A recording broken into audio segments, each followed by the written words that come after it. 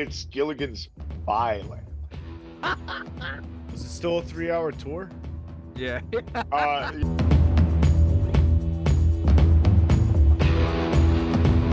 I got outed the day in 2009 when we went to Ireland on a rugby tour for a week with my team.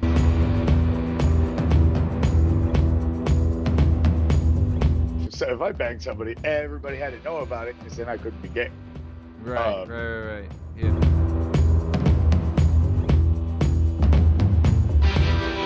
Yeah, the only one I think it compared to your sexual depravity is probably Justin's mom, right, Justin?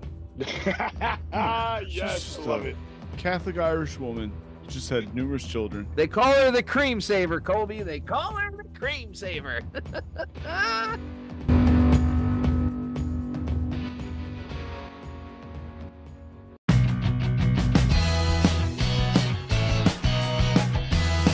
All right, hello and welcome to the Working Perspectives podcast. I'm Matt Lavelle. He's J-Dub Justin Richardson, and our guest today is the one and only Colby Jansen. Honestly, this episode is for the fellas. I'm telling you, this was a blast. This is like guys hanging out in the locker room, talking shop, doing the thing. Like this guy, he gets it, man. I had so much fun. Justin, what are you thinking? This episode, guys who like guys, guys who like guys. Yep. Guys and girls, and then guys that are girls that are pretending to be guys. Girls are kind of guys and girls. Yep. Guys. Yeah. He's a man's man. He is the definition of a man's man. Yes, he's the skipper. That's for sure. He's the skipper. Dude, this episode, honestly, I had so much fun. We went a little over time, so it's a little bit longer, but it was a lot of like really funny stuff. He's had a crazy career, like going from like a job where he's making over $150K a year to drop out of that to go into the industry. Like he had a wild ride. Super fun dude, articulate, like really good storyteller, had a lot of fun, like crazy stories. I mean, I really enjoyed it. Justin? The guy loves banging, and it's just do it. Go for it. Yeah. It's nice. Yeah, he chose life when they asked to him. Live out his passions. Yeah. I like that. He's not living on a prayer, he's living on a passion, and I love it. So, well, speaking of living on a prayer and a passion, this is the Working Perspectives podcast. I'm Matt Lavelle. He's J-Dub Justin Richardson. And our guest today is the bear of them all, the one and only Colby Jansen. Enjoy.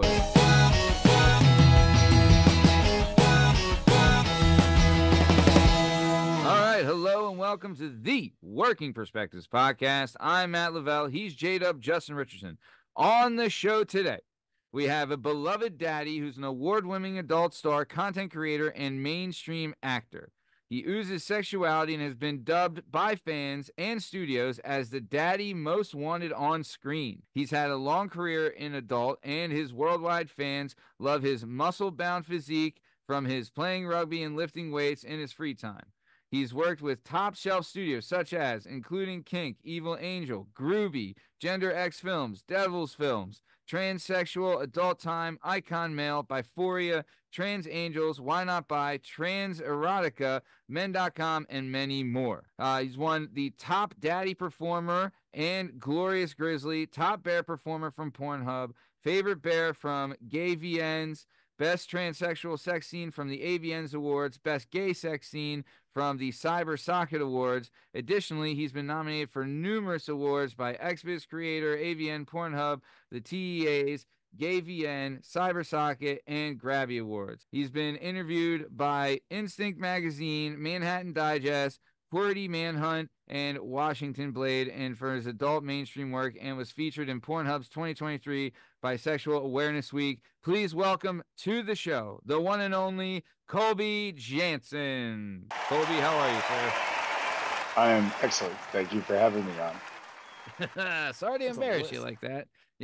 Yeah, I've actually never quite heard my whole resume drawn out like that before. It's when you stick around as long as I have, the list gets long but not distinguished.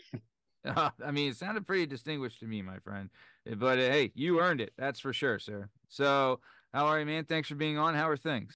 Things are good. A little scratchy in the throat. I had like the flu. I had COVID right around AVNs. It was rough. Yeah, but I'm good now. I'm better now. Life is good. But Very it is cool. raining here in Las Vegas, and I have a hole in my ceiling. So that happens. Raining in Las Vegas is like a twice a year kind of thing.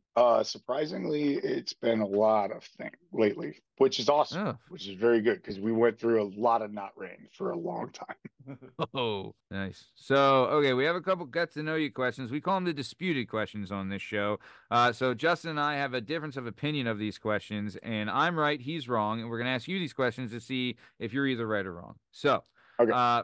first question: what movie do you think is better, The Godfather Part 1 or The Godfather Part 2? Godfather Part 1. Wow. Wow. Wow. Not starting off great, but it's all right. We can always bounce back.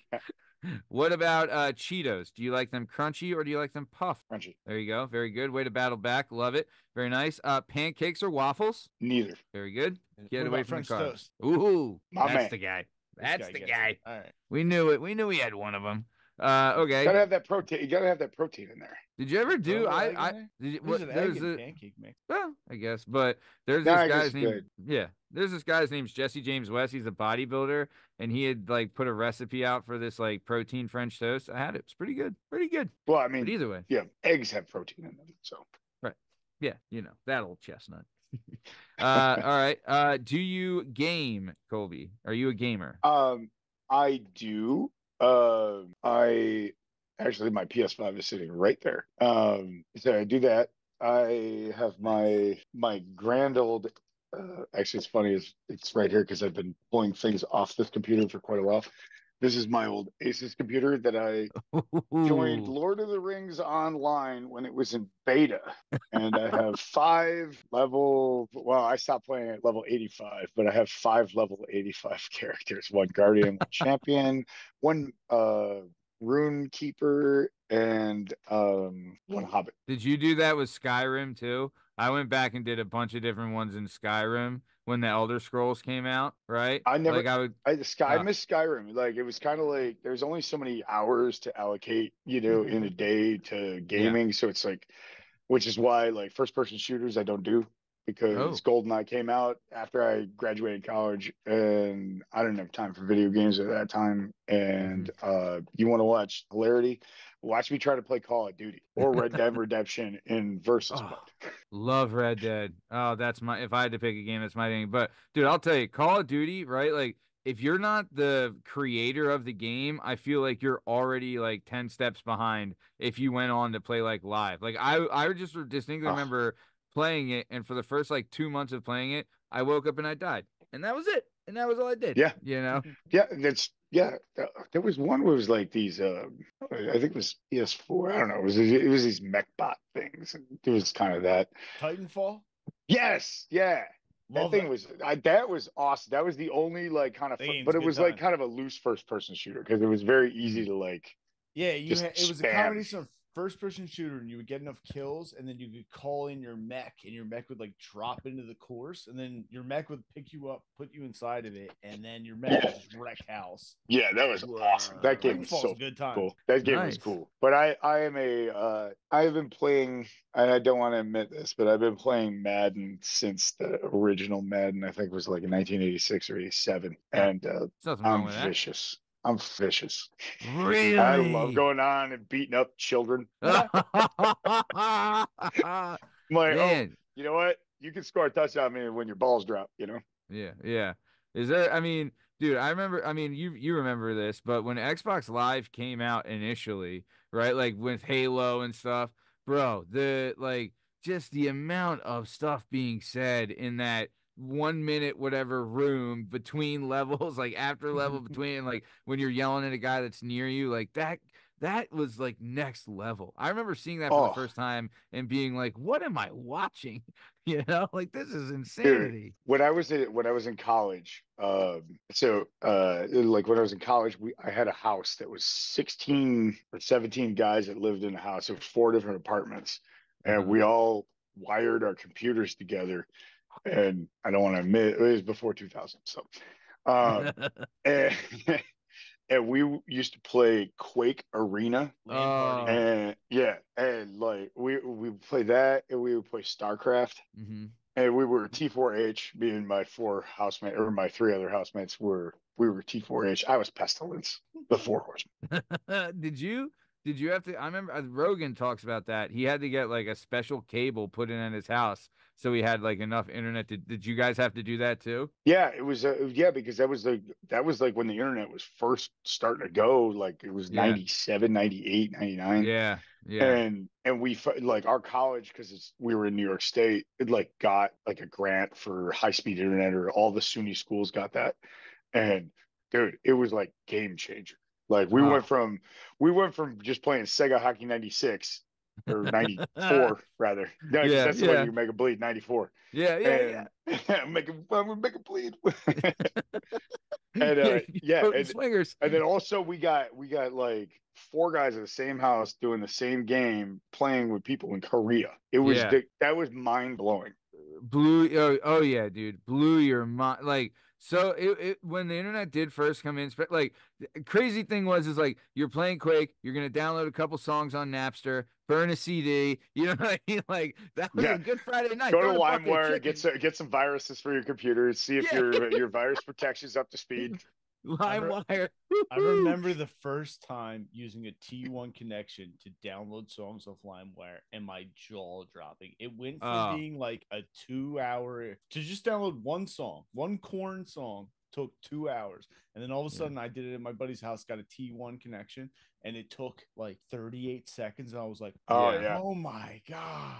Yeah. So I have to constantly adjust my my earphone over here because I have this cauliflower ear and it doesn't stand. So hey man, I'm not itchy. I'm not like, you know. It's all right. We wouldn't care if you were, buddy. But hey, you earned that cauliflower ear, my man. So okay, we got one more disputed question I want to ask. Is when it comes to eating wings, are you drums or are you flat? Blue cheese. Okay. Everything just blue cheese. And you make it as hot as you can make it, because drums flat, don't matter. Chicken stays the same. It's just bones.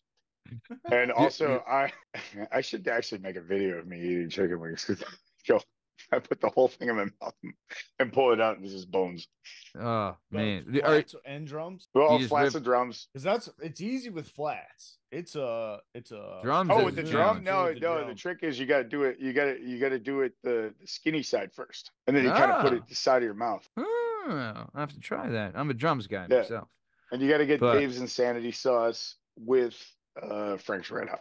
You can only get it from a pizza shop. For some reason, you cannot buy the good blue cheese at the grocery store. I've tried.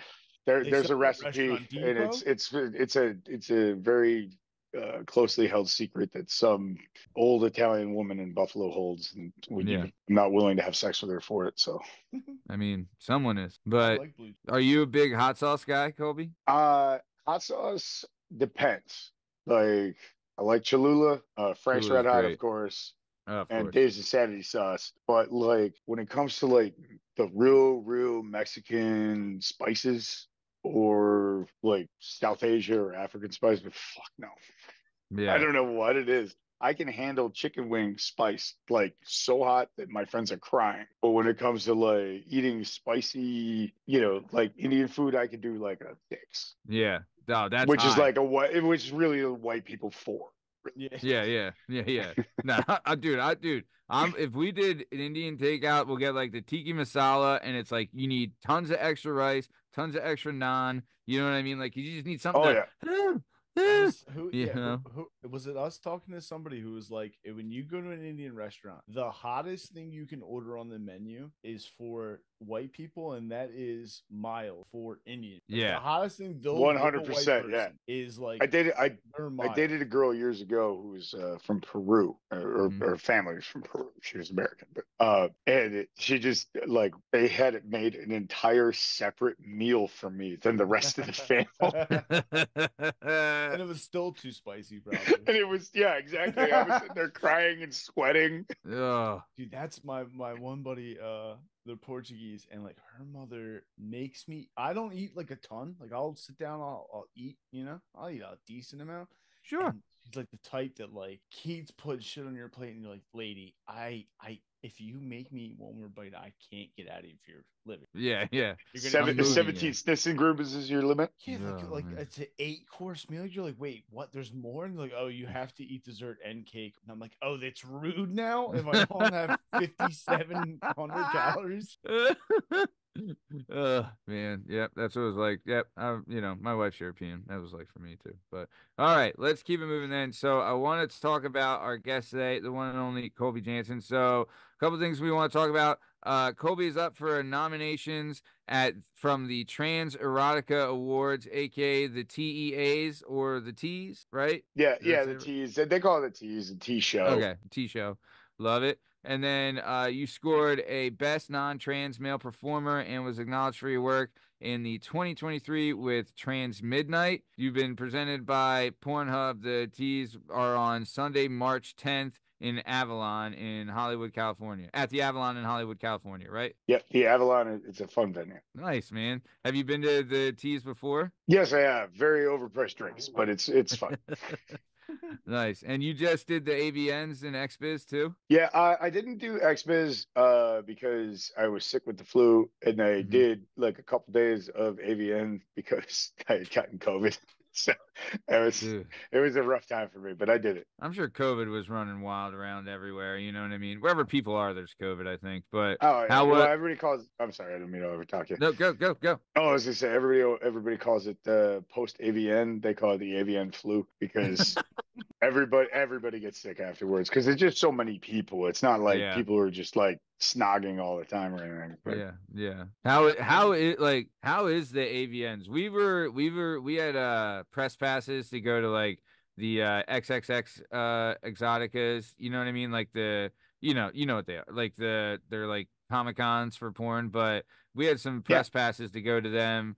Wasn't able to make it. My wife, she was able to make it. So, well, I mean, if you want to talk about it, Justin, we had gotten press passes, which I was like, honestly, it was like a badge of honor for us in a way. Like we had a really big, we had like a lot of performers on our show in the past calendar year, and we really did like a good job of promoting them and having them on, and like everyone was like a lot of fun, and it was really good. So when we reached out to them to get press passes, they were cool to give us them. And then I told my wife about it, and her exact words were, she was like, "You're gonna go to like it's like a big tits and hot bitches convention. Would you like me to go to a hot guys with huge dicks convention?" And I was like, "Isn't that coming home?" And she's like, "No, it's not." And I was like, "All right."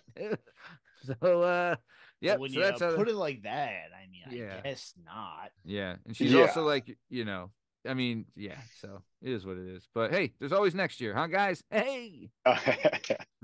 That's amusing.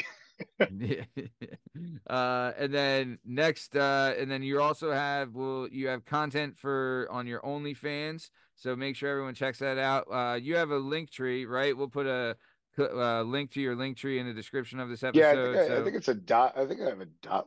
Dot card link. Yeah, it's a dot card link. Yeah. Perfect. But yeah, I have been slacking on doing gay content, which is what most of my fans want me to do. That's what matters. Really? For no other reason than I'm just getting, I was burnt out, and which is just ridiculous because it's porn, but it happens, when you've been doing. I mean, this beard is definitely not this color. But yeah, it's like but gay content is coming. Nice, Lots man. of Good. Are you giving, receiving, or both? I am versatile, and then for my OnlyFans, that's the only place you're going to see me from in the future. Bottom. Yeah, I'll still do studio work as a top, but not bottoming. Nice, man. Good for you. Hey, dude, I got to drive. I got to drive the market. Yeah, I mean, but that's honestly like how freeing it. Like you've been in the industry for a while, so with the birth of OnlyFans and really being able to like you're kind of running your own shop literally. So like like, hey, I can still get studio stuff doing this and this and this, but for the big stuff, like you have the pulse of what the fans want, and that they want to like they're gonna pay big bucks to see you bottom. Like that's huge that you have the ability to make that money yourself. That's wild, right? Yeah, well, it's crazy because I had my own my own site in like 2016, 2017, 2018 when my men.com contract dried up. And so they let me go, started my own site. Didn't work, but I made a lot of money out of it. So I was not hurting. Yeah. Yeah. And then I was at some award show or some shit. And one of the guys there was like, dude, I heard about this thing called OnlyFans. It was like late 2017, 2018. He's like, dude, you got to get on it. It's like, and he showed me how much money he was making. I was like, you're fucking kidding me, right? So I sign up and I don't even leave my house for like 2 days. All I'll do is like stroking my dick, putting things in my butt, like having a great time. And all of a sudden, I just like get these direct deposits every day into my account. Wow. Start at $300, $700, $1,200, $2,000, $5,000. Like, I mean, that exponentially stopped, but it stayed up for a while. But like, still, I mean, but you build a dude, following in like the market. being a porn performer, like, so I started in 2008, yeah, and like, so I got kind of, I used to be a physicist, and I worked for Eastman Kodak, and I was a contractor to NGA, the National Geospatial Intelligence Agency. Oh And shit! so I went Damn. to HR and I was like, yeah, I got this girl is like asking me to do like this thing because she said, they're like, well, as long as it doesn't come back to the company, you're fine. Yeah. I'm like, all right, fine. So I do that. And she like the catch was it was like $300 a scene. I had to shoot with 5 girls individually. She was one of them, but she was like the one that they wanted because she was the girl that I was hooking up with. She was a stripper I met in DC. Okay. And then they were like, well, $1,500, 5 scenes. I had to pay for my own test. They flew me out there, whatever. Like I was like, all right, awesome. That's money. Yeah. And while I was there, the director dude was like, he was like, yo, dude, he's like, you've got a great body, you've got a great look, everything works, you perform well. You're not gonna make any money in in porn. And I was like, oh, well, I mean, I wasn't trying to. He's like, but hear me out. You're a fucking guy. And I was like, I mean, I hooked up with a couple trans girls, but I'd never actually hooked up with a guy. Yeah. Yeah. And he was like, I'm not gonna lie to you. He's like, I see this shit. This is what I do for a living. I can spot it. He's like, you're gonna be a star. And I'm like, I don't know about all that. Because at the time I was still playing rugby and stuff. Like, Yeah. and like all my friends are hyper macho and shit. I was just so gonna ask, like, were you from like a very masculine type of group and background in a way? oh, totally, yeah. Yeah. Like back to what we're talking about the internet, like, and how like I graduated high school. I'm dating myself, but I don't care. 1996 is when I graduated high school. So in like 94, it was still the BBS. My parents had CompuServe, if you remember that. And images would load like line by line. And yeah. I didn't know a fucking thing about internet history. And oh my God. So my dad calls me down, like it's like, it's before school or whatever. And it's like 6:30 in the morning. And I'm up because I gotta be up at 6 o'clock. And my dad's like, come here, what is this? And it's the picture I jerked off to last night, which was a Falcon Studios image of a gay cowboy with his hat on, looking back, riding on a big old dick. And I was like, I don't know, some friend sent that to me or some shit. I don't know. That's a virus. Also, I don't know what that is. Yeah, but also, remember this was 1996. Yeah. Or 94 rather. Dude, think about this. I lived 2 years before this, that guy was handcuffed to a fence. The gay guy was handcuffed to a fence and beaten to death. You know what I mean? That shit was still like gay. Yeah, not, but also, yeah. Also, I lived in Buffalo, New York. So New York City very accepting. They did like, and even at that time, they still didn't know what was going on with HIV and AIDS. And my dad sat me down and he's like, we're not going to talk to your mom about this. He's like, because she's not gonna take it well. He's like, but he's like, I love you. You're my son. Like, you have any questions, you like, just please talk to me. Tell me what, And I went, oh no, I don't know anything about it. Just dove super hard in the closet, and then and then I waited till 2008 to actually touch penis.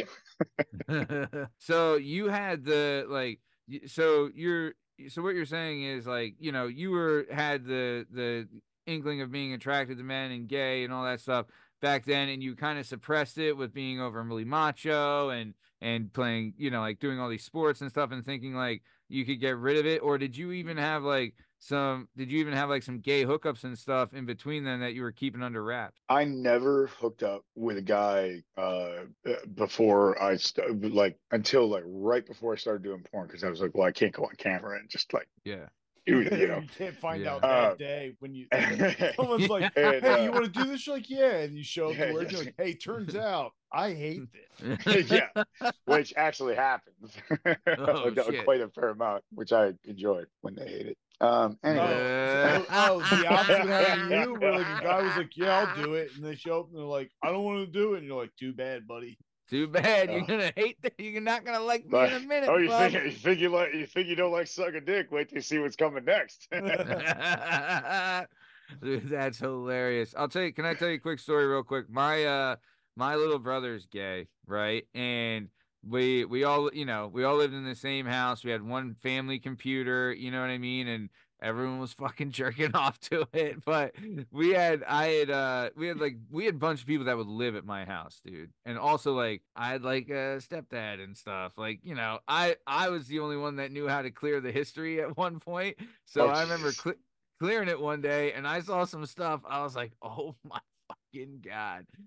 And then I saw some like, some gay stuff, and I went to my little brother's friend at the time, and Justin knows him. His name's John Bell. I was like, hey buddy, look, I found this on the computer. Is there anything you want to tell me?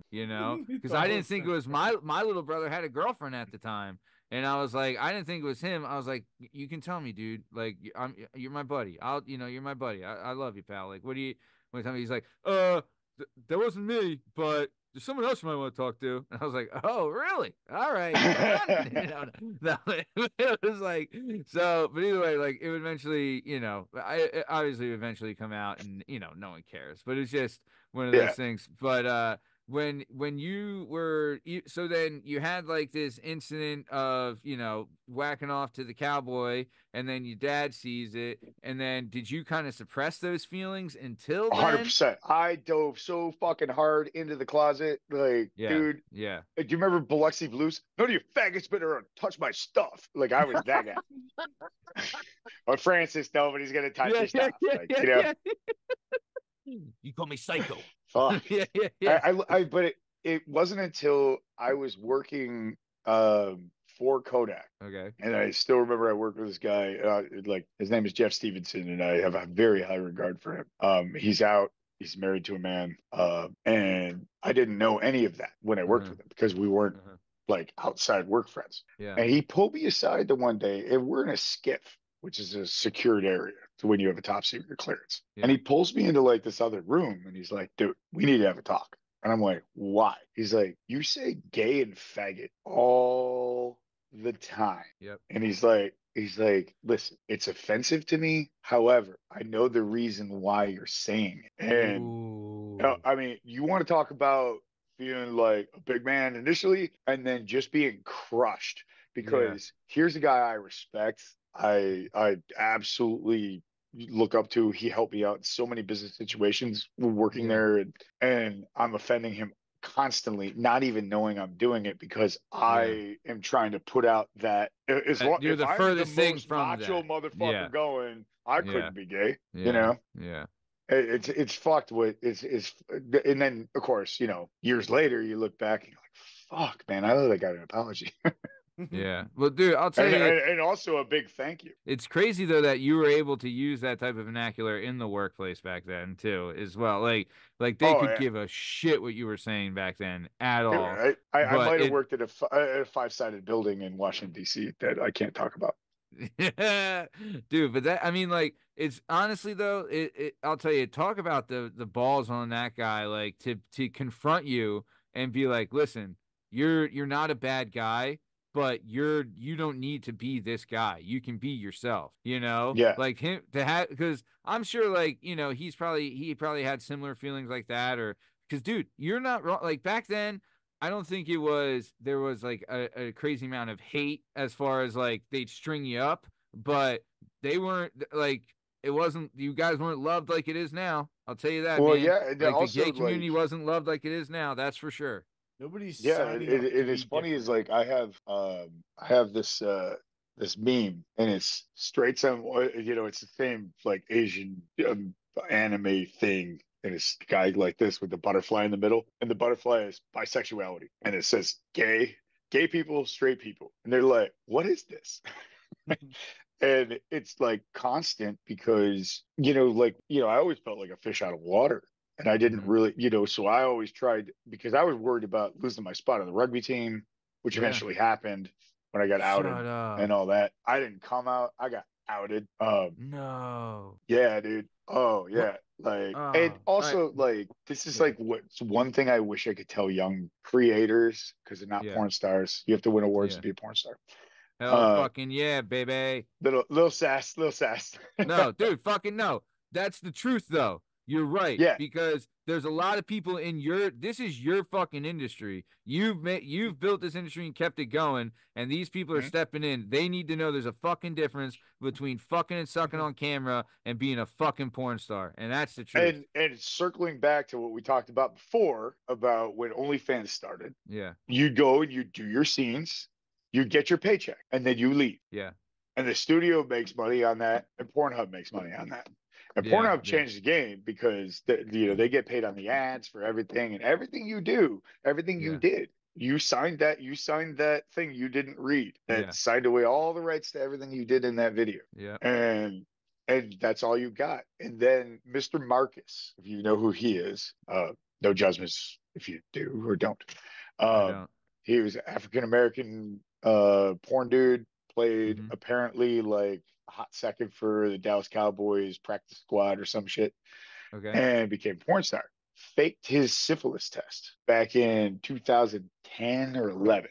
You just Google Mr. Marcus and Yeah. yeah, and all that. And it shut down the industry for 6 months because if you get exposed to syphilis, you have to stop working for 6 fucking months.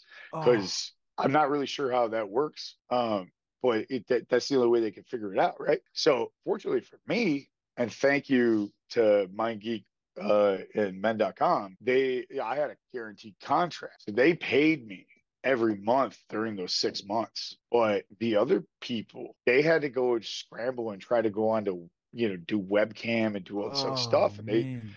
like they like I had friends that were like out of, I kicked out of their apartments, kicked out of their houses, they lost everything. Oh And my because word. you lose your income for 6 months. I mean, COVID fucked everybody, but Yeah.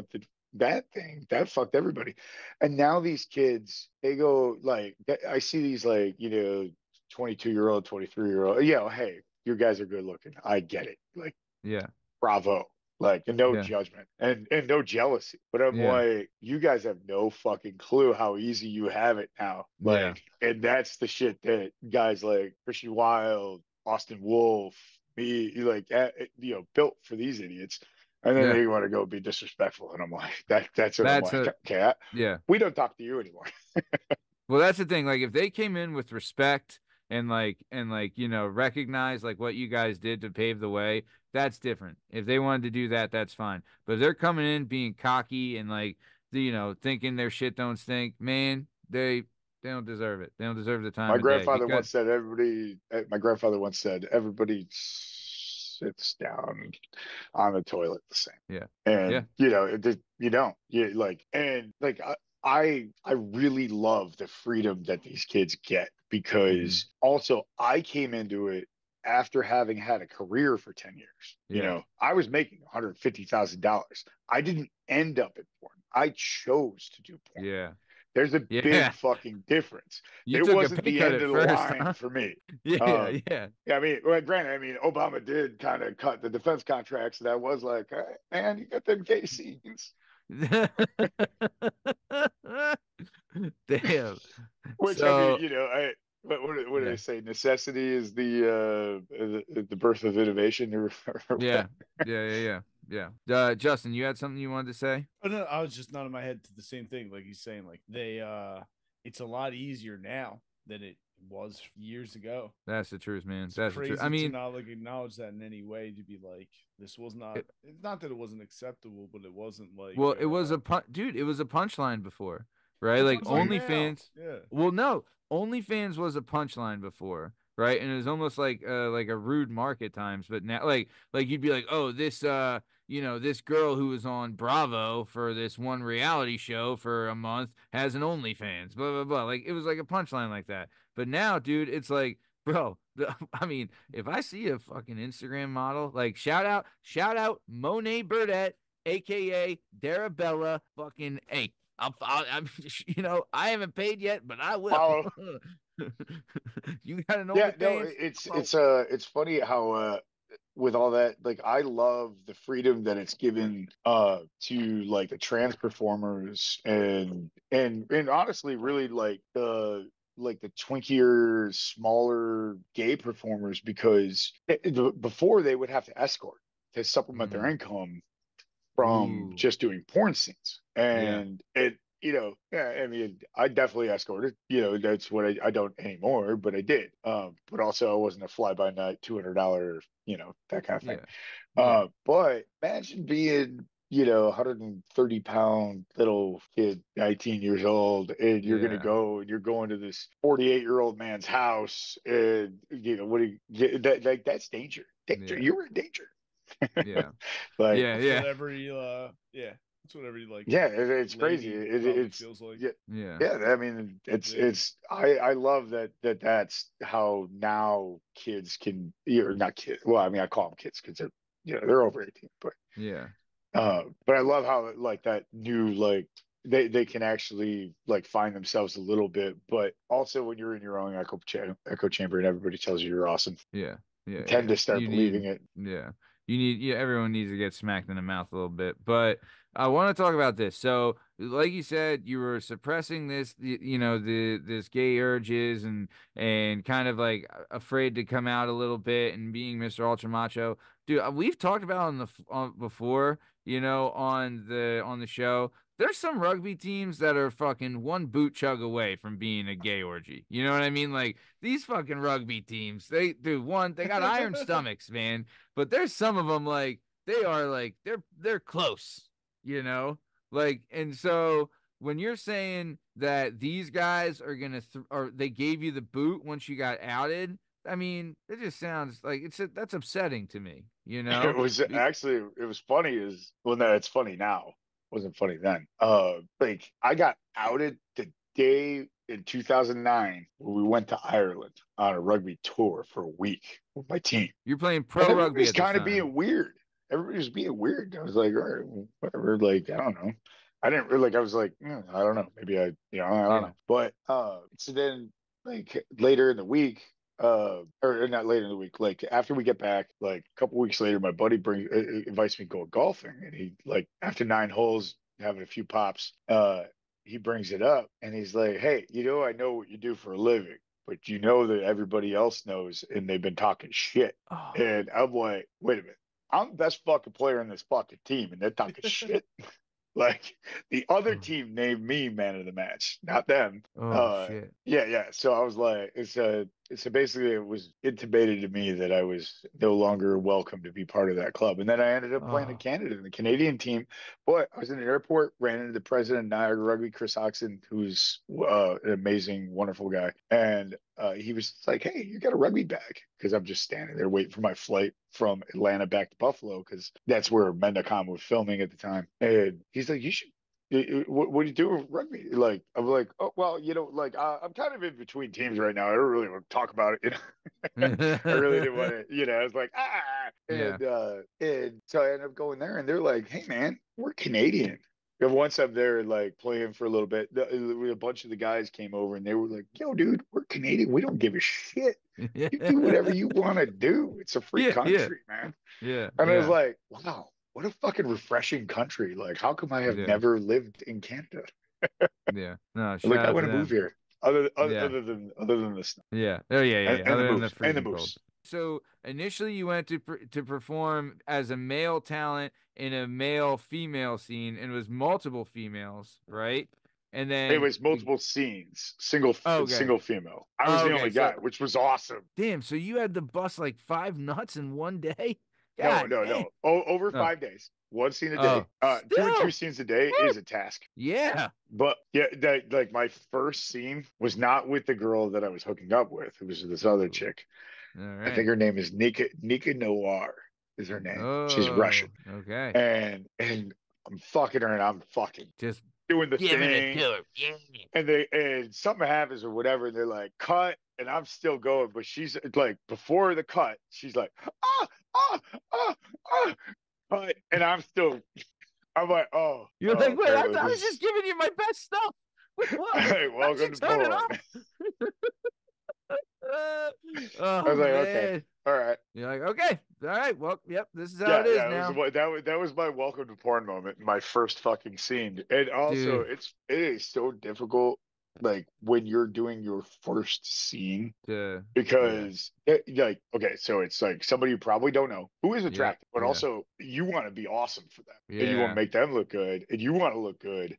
And then you got a camera guy who smells like cigarettes and coffee, and he's like holding the camera right next to your face, pointing it down while she's sucking dick.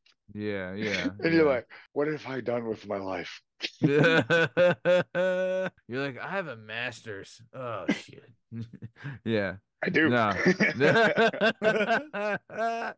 I do now. So then what happens is the guy there is like, look, man, you can keep banging these chicks and get $300 a pop and still have to pay for your own airfare and lodging, or you can bang some dudes and make some fucking money. So you were like, all right, let's make some fucking money. I've been wanting to do this anyway, right? So so then that led into like a career. Go ahead, Justin. I was gonna say the ends justify the means, and like finally you're like, I think I like this, and now I can justify it to myself. Yeah.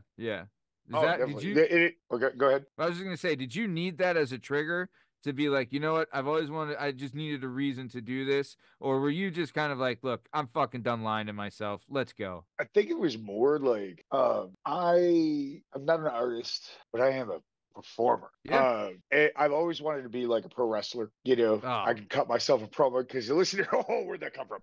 Like stuff like that. Like I love doing like that. There's a party. I always end up like fucking being the dumbass center of attention, bombastic, loud guy. Hey, you're the life of the party. Yeah, no, I realized like my buddies that were very quiet and good looking were all sitting in the back banging some chick and never told anybody about it until later. I was like, oh, well, if I banged somebody, everybody had to know about it because then I couldn't be gay. Right. Yeah. But so like performing was very natural to me, and like honestly, like I just like hot people. So like performing and attractive people, like doing fun things on camera, like I've done it so long that I love.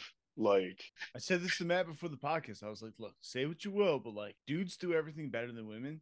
2 dudes, 2 professionals doing it. It's got to be creme de la creme. It's got to be the best. It's got to be the best.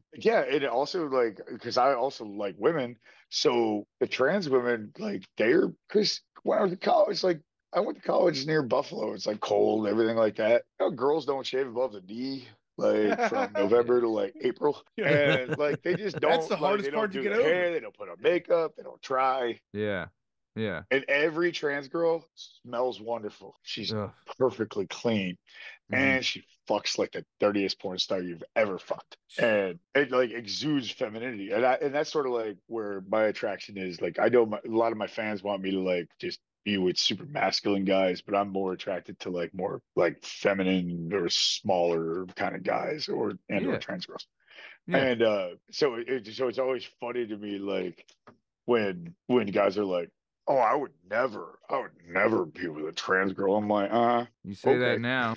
Why is it the number 5 most popular category on straight Pornhub? Really? is trans. Whoa! Is number one still Asian? Because I know it was Asian before. I don't know. Yeah. I don't know. I So just know trans I is knew number that. 5 on straight. Yeah. Whoa! And also on straight, because gay men don't watch chicks with dicks. Gay men will watch maybe a guy with a pussy. Have you? Yeah, because that's the thing. But Have you tried that? Have you had the post-op female trans? I've done the post-op, and I've done a female to male trans. Unfortunately, the scene can never be released because I will not name the other people in the scene, but yeah, we can't release that. I have questions on both sides. The other male performer in the scene is a fucking dick. How was the female to male, for lack of a better term, rig? Like, what do you think of it? Like realistic? Well, you're saying like how was the new it's a pussy? genetic vagina, so it was fine. Yeah. No, you have the I don't know how to put this. You're saying the woman that got a dick? Yeah, the woman that. No, she didn't have a dick. No, Okay. she was born female, or he was born female, and transitioned to male, so she's presenting as male. However, still has a vagina. Oh. Yeah, okay. like Buck Angel, for instance, is like one of the most famous ones, but it, that's a niche. It's not really my niche, but I've done it. Yeah. I'll try anything 5 times to make sure I hate it. Right. And I've only done that once, so, and I didn't hate it. So. Hey, there you go. That's how I got into sounding. What's that? So that's how I got into sounding, because Tangent will talk me into doing anything. Oh, I have questions about that. I have so many questions about that. You just said the magic word, my friend. You know how long this son of a bitch has been trying to talk about I bring it up all the show? time, and nobody knows what I'm talking about. All the time. Go ahead, Justin. Fire. This is your time to shine, baby. Fire away. All right.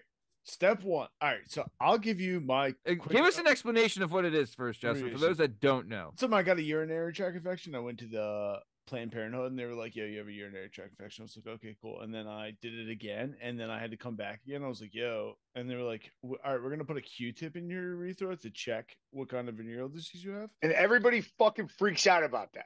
Oh, yeah. Normal people do. That was the most I've scratched my cornea. I've had my appendix removed. I've broken both the bones of my pinky fingers. Nothing was more painful than that woman putting a Q-tip inside my urethra. It changed the way I think about condoms. Pussy. And I have never not had unprotected sex since that day. And so my question to you is, did you like it the first time you tried it? Hold on. For those that don't know, can someone please explain to the listeners what sounding is? So it's putting things in your urethra. Okay. Your male urethra. But what are you putting in there? Anything? If this is your ween, it is like, I've only had a Q-tip in there. What are you putting in there? Basically, like, you have it like, no, you don't use a dart, but basically it's like this. It goes in there, and then does it feel good at you some don't use point? a dart though. Definitely do not use a dart. It feels okay. Does it feel good at some point? Well, okay. So at one point I had 4 dominatrixes all holding my balls and my dick, sticking a metal rod up my shaft. I had these 4 beautiful women with huge tits all holding my dick, and just, I'm like, you're not making it better. It's a weird place to get. Like, I mean, trust me, the depths of sexual depravity, the caverns and deep places I have gone shall never be traveled by many. However, the screen pauses. You're gonna go, "Hey, you're wondering how I got here." Yeah. Dude, I mean, shout out to you for being able to have a dick that had 4 dominatrix being able to hold it. I mean, my max was always 2. So what are you gonna? But so, okay. And also the other thing is like it's like a super flex though, because I'm not a bottom. Like, I'm versatile. Like I like the term power verse, because I fuck hard. I like to get fucked hard. Like, I'll do just about anything. Don't ever Google what I did in Germany. And you the 2 people you don't Google what they did in Germany. You and all of the Germans. Yeah. Don't Google what I did in Germany. I might be going to Amsterdam. I don't know. But yeah, like, Argentina. but it's also like I have these like gay male bottoms, and I'm trying to put my cock in them. They're like, it hurts. I can't do it. I'm like, how are you a porn performer and you can't take a dick? And if you can't take a dick, and you can't get fucked, and you can't get a hard on, get the fuck out. Yeah. I mean, this is something that I've wanted to ask any male porn star that we've had on the show. We've had another one. I don't know if I asked him. Andre Stone. Have you come across Andre Stone? Nah, he's kind of fresh in the game. I don't even really watch porn. I mean, I do, but it's usually dude, you're at the with husbands and wives. You're like, look, I'm gonna be a marriage wrecker today. No big deal. But no. But have you like? Do you have a ritual before performing? So like, like your stuff is ready to go. Well, it depends on what I'm doing. Okay. If I'm topping, I just eat a little vitamin V, and I'm generally good to go. Nice. But I always like to kind of talk to whoever I'm working with, just to kind of go over the general do's and don'ts, but also kind of be a little flirtatious. Yeah. And it like the true measure of a porn star is if you're doing a scene with somebody that you fucking hate and you actually make it look good. Like that's a professional. But I hate those days. When I'm bottoming, oh my God, it's like if I know I'm bottoming tomorrow, I gotta like, all right, I can eat, I can do this, I can eat that, and then I gotta pop Imodium before I go to bed. I take a certain kind of shower, eating gummy bears, shit like that, and having another thing of Imodium because you don't want to overdose yourself on Imodium. But Imodium is your friend. When I was in Toronto, Imodium took out an entire big fucking billboard right on Church Street, which is in the neighborhood, and it said, "We've got your back" or something like that. It was fucking hilarious. That's hilarious. We got you covered. Yeah. Hey, they know check that back door. And that's marketing research, Yeah, man. So it's funny, like that. Honestly, that's why you're like one of the true pros. Like when we had Alexis Fox on, and she said legit the same thing, where she'll go to her scene partner before the shoot and be like, "Look, what do you like? What do you don't like?" Kind of get a feel for it, because they're like, "Look, we're trying to get everything done here, and we're trying to make it all work. No one wants to wait around an hour for someone to flap a fucking sock back to life. You know what I'm saying? So it's like, you want to get this thing going. So no, that just shows like your kind of level of professionalism where you're at, where like, one, even if you hate someone, you're still ready to go. And two, that like the commitment to the craft says a lot about you as a performer. So good on you. Oh, like honestly, like having just worked with like Dee Williams and Lauren Phillips. Love her. Talk about amazing performers that are like, whatever you need, I will do, because we want to get the scene done and we want to make it the best as possible. That's professional, sexy as fuck. It's so awesome. Good. Like I'm like, this is my life right now. I have Dee Williams fucking pulling on my balls and sucking my dick. This is great. Yeah. It's not a bad day at the office, babe. Oh yeah, dude, love Dee Williams. She's a smoke. Remember we were kind of talking about the Giligans Bi-Land thing earlier. Okay, that's what I wanted to bring up then. So I wanted to talk about this. So like you mentioned, you just did a version of the Giligans Island parody, and you also did BiPhoria. But so you did a trans version. It's Giligans Bi-Land. Fucking right, it is. Is it still a 3-hour tour? Yeah. Well. I mean, depends on how many cuts we took.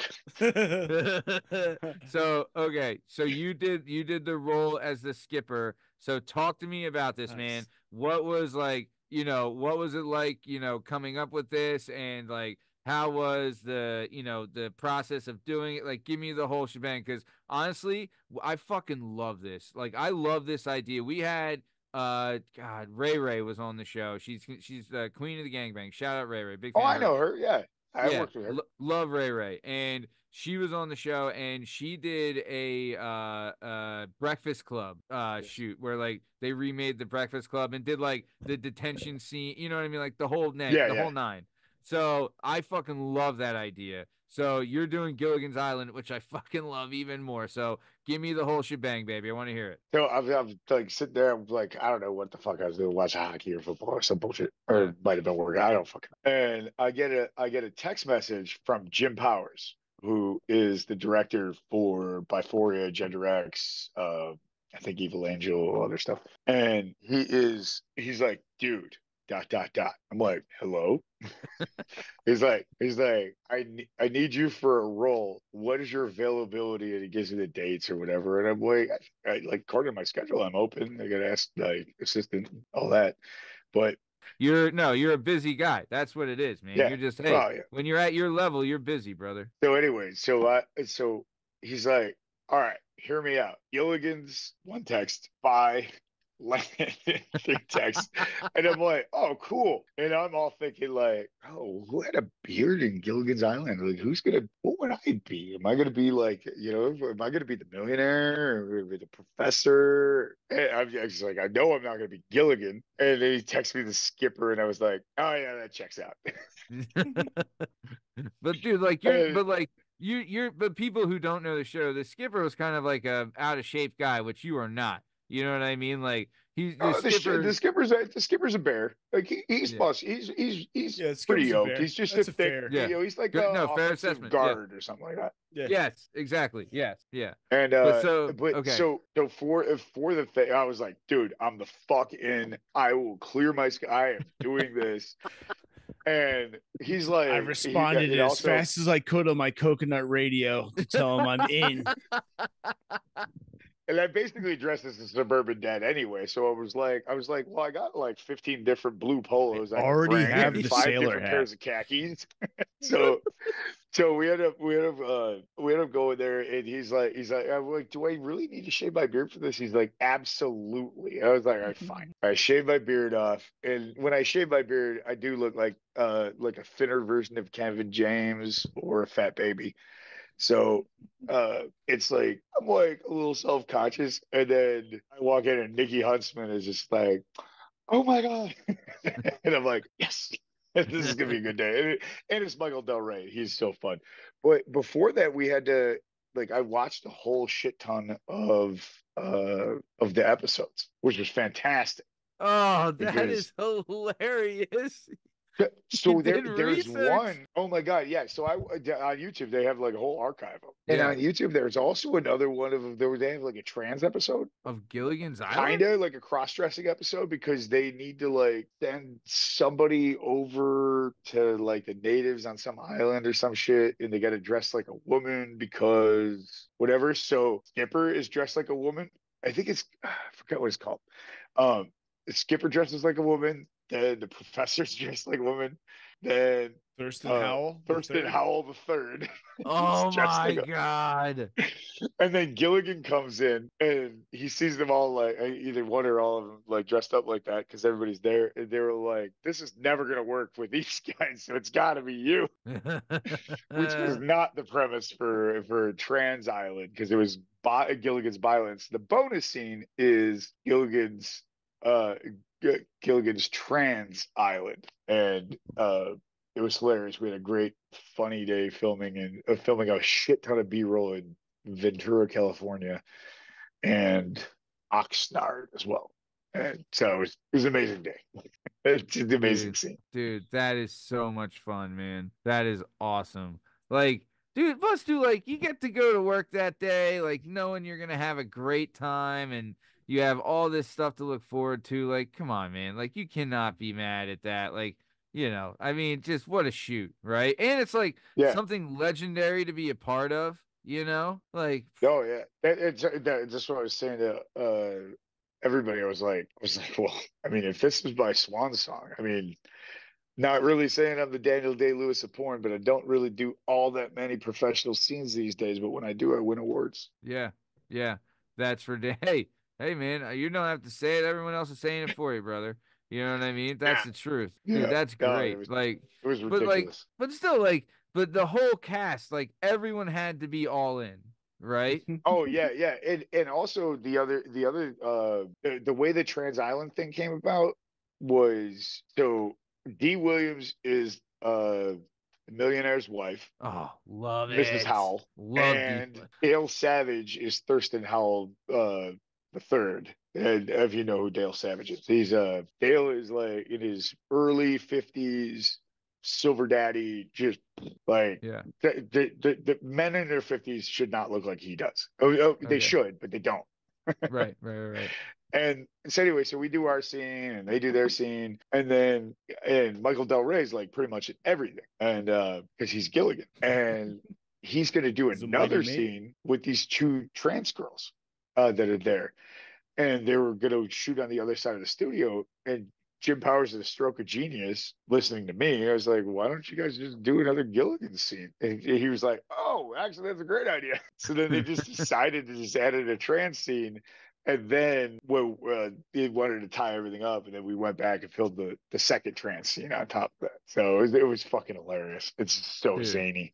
Dude, that's awesome, man. Man, dude, I'll tell you, like there's something to be said, and I've talked about it on this show before, where it's like when you're like revved up and ready to go, and like, dude, you're doing research, you know what I mean? Like getting it like that's like this is the days like you love your job. You know what I mean? Oh, like, dude, I'd like the mannerism of the skipper doing this.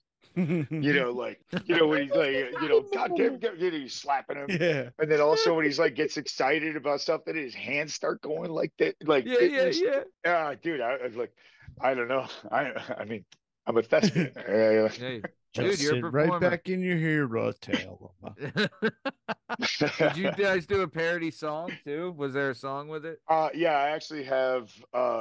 I have all three MP3s on. I can send them to you. Oh, dude, that'd be great. I would love that. Yeah. Oh no, because I'll use it if it's cool with you. I can use it for a clip. You know what I mean? Yeah. Oh no, definitely. Like I'll just double check with the director and make sure everything's cool. 3-hour tour.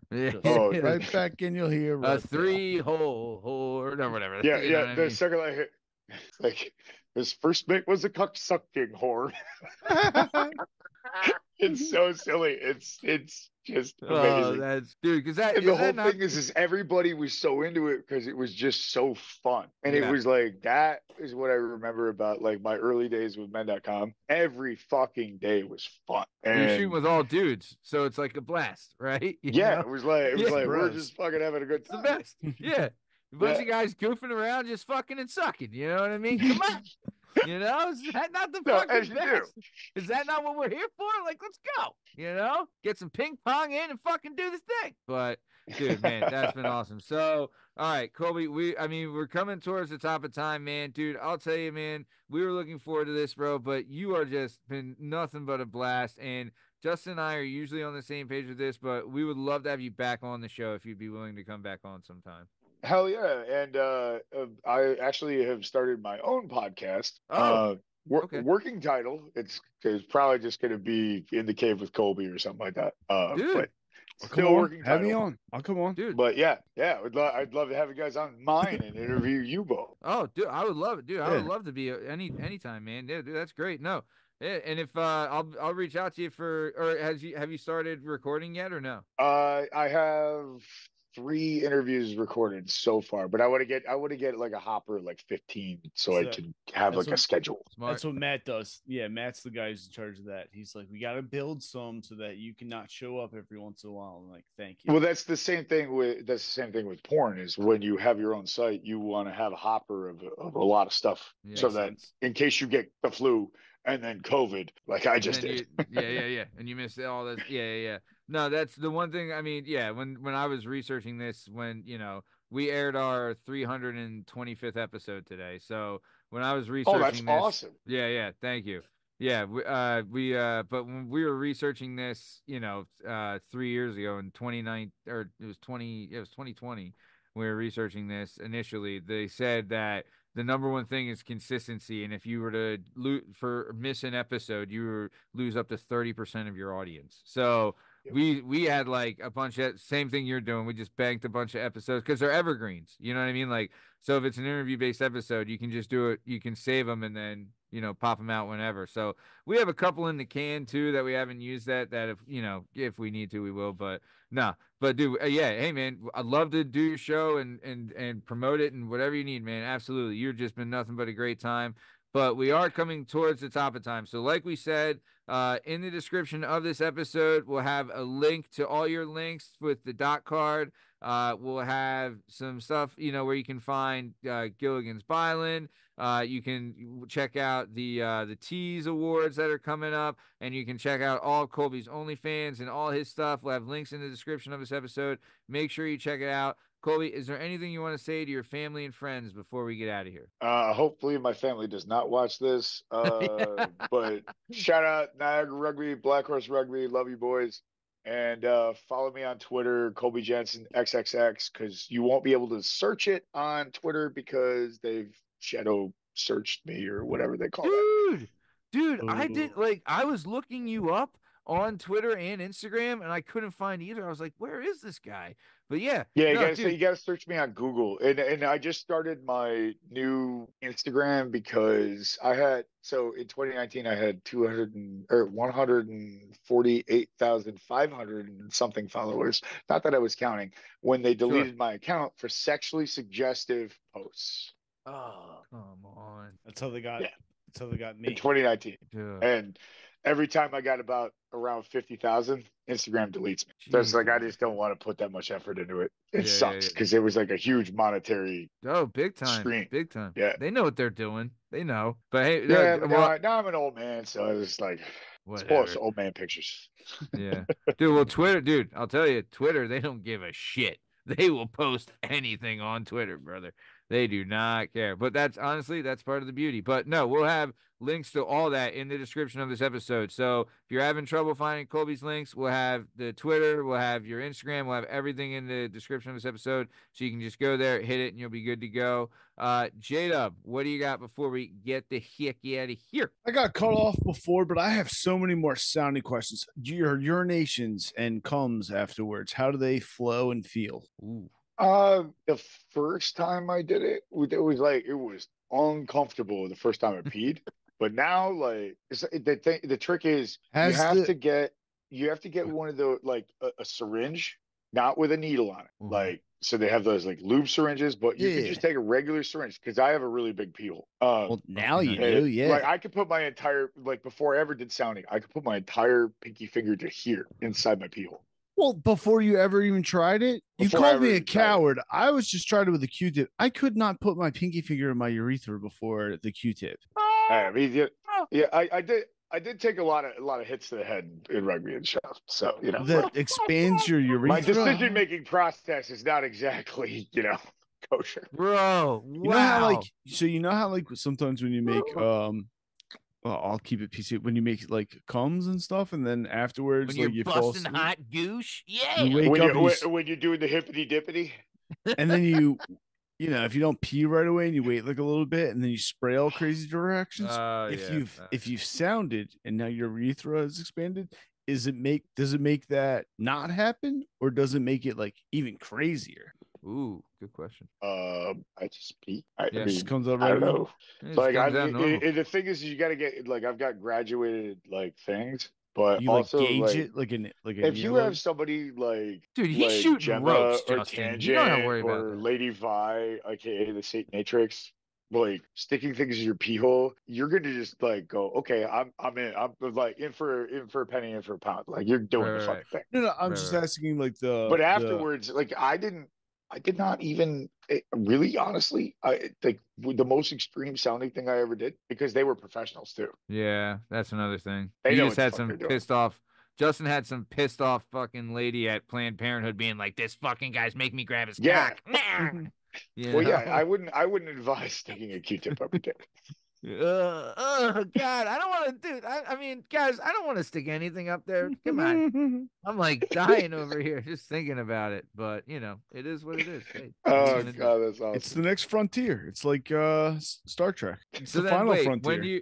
But okay, so is the thing though, when you have something in there, don't you flick the tip of the thing that's in there to make like a vibration? Isn't that what's going on? Yeah, they could do that too. Because some of them have that's why they call it sounding, because they have a tuning fork on some of them. That's why they call. Wait, I never You knew didn't that. know that? You've been obsessed with sounding for 2 fucking years, and you're just figuring this out? I didn't know And the you thing is flicked that it to it make goes it all the- vibrate like a sounding So- rod. So let me explain. Like, so if this is your shaft, this is the sound, Yeah, or the rod rather. yeah, It goes all the way in, and see this part right here? yeah. That hits you in like the bladder area, prostate area. So they were taking it and dropping it, like it was in me, but it was super lubed up and everything, so it didn't hurt. It's like Oh, you're making that Doesn't face, hurt. but honest to God, doesn't hurt. It's Okay. terrifying, which also Sure. adds to the fucking The excitement. Like allure. right. Yeah. And so Tanja's dropping. It is hitting me down there, like right in the base of like, Are you? I don't know, Are or must be where my pelvis is, or you the hot? or are you bladder or soft? whatever. And it was wild. Yeah. I wouldn't say awesome. I'd say wild. Hard as Chinese algebra right there, babe. You know? Yeah. We gotta try sounding on this podcast. No, dude. If we get a Are you million doing it- followers, are you I will doing it fucking hot, or sound are you on this doing it soft? podcast right now. But well, you could. You're from Boston, huh? No, we just it's fuck funny around. to say it like Oh, that. We're from Philly. Oh, okay. Can you Philadelphia. sound All right. hard? Anyway, that's a story for another time. But yeah, like I started hard. Sure. Well, actually, no, I didn't start hard. I was in a chastity cage. Then I got hard, and then I got not hard. But I mean, I've done it several times, so it's like You got not hard with it in there? yeah, I was hard. It was in there, and then my dick kind of like got Yeah, I mean, Oh down my God. because I mean, it's scary. But then a girl sat Yeah. on my face, and Yeah. another one You're stuck her doing fingers up my butt, and then You're she doing came back things. to life. You got things going on. You know, there's a lot of That's stuff sick. happening. You do so much cool stuff Like with I your said, body. the caverns of sexual depravity that I have explored will I mean, are, the only they're one, not for the weak of heart. yeah, the only one I think it compared to your sexual depravity is probably Justin's mom, right? Justin? She's Yes, just I love a it. Catholic Irish woman who just had numerous children. There's nothing horrible Irish about Catholic and crazy. They No, call s- her the cream saver, Colby. They call her the cream saver. I love it. That's awesome. Hey man, just a couple of guys busting on moms here. You Yeah, know? you know. I mean, Kobe does that literally, but you know. But either way, okay. Well, speaking of busting on moms, this has been another episode of the Working Perspectives Podcast. I'm Matt Lavelle. He's J-Dub Justin Richardson, and our guest today is the man, the myth, the legend that is the bear of all bears, Colby Jansen. In case you're wondering, you can find all our stuff and all our content on all podcast platforms and YouTube at Work Perspectives Podcast. You can us on Instagram at Work Perspectives Podcast, and join us on Twitter and TikTok at Working P Pod. And if you'd like to be a guest on the show, please email us at workperspectives@gmail.com. And please like and subscribe to keep bringing you this sweet, sweet content. Thanks for listening, and we'll see you next time. Thanks. See ya.